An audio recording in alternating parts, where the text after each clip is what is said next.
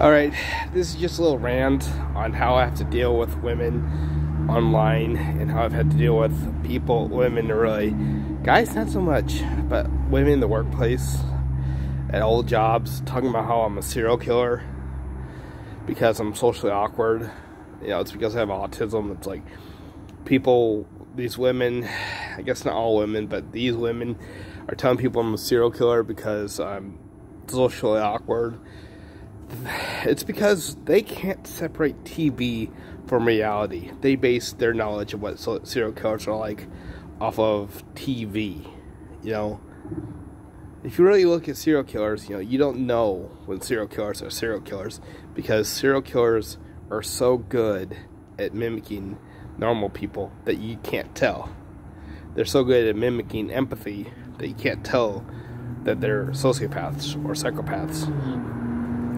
I mean, if you look at Ted Bundy, for instance, you know, he only was so successful because he was so good at imitating the average person.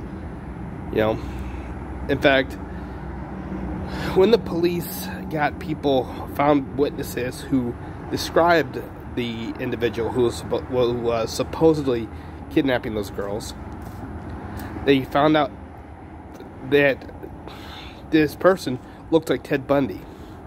The thing is, Ted Bundy actually worked for the police. He may have even been a criminal profiler. I'm not sure what he did, but he worked with the police. And even when they thought he could be, you know, the guy who was, you know, kidnapping those girls, they still didn't investigate him for a long time because they thought he couldn't possibly be a serial killer because he didn't fit the MO of one.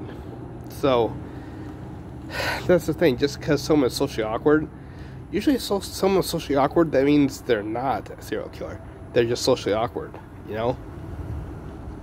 Usually if someone's a serial killer, they're going to be so good at imitating the average behavior of people that you won't know. That's the scary thing. And don't think just because you saw something on TV, it's real. In order to really understand a serial killer, you need a master's in psychology, or you need to study forensic psychology. You know, you can't really understand. So, don't act like you know what a serial killer acts like just because you saw some fictional program on TV. Because guess what? TV is not real.